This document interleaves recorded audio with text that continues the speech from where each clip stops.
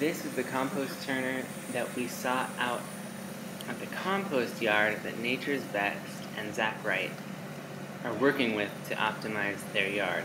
We've got 12,000 head of cows, and for day 2 of this conference, they came out to this operation to see the turner in action and talk about all things composting.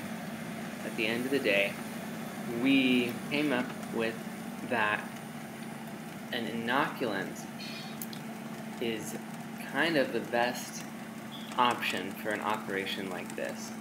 They can't get water to the compost. It ups the price too much. They can't cover it. There's too much labor cost there. They can't add any different materials to change the ratio or get their porosity adjusted. And these inoculants make the process better, and it's worth it. It doesn't take much. There goes Zach. He's about to try to see the temperature of that pile. They're just turning it for the crowd. And that's what me and Zach are aiming to produce here. It was a good day. I was glad to talk to these, quote, real farmers.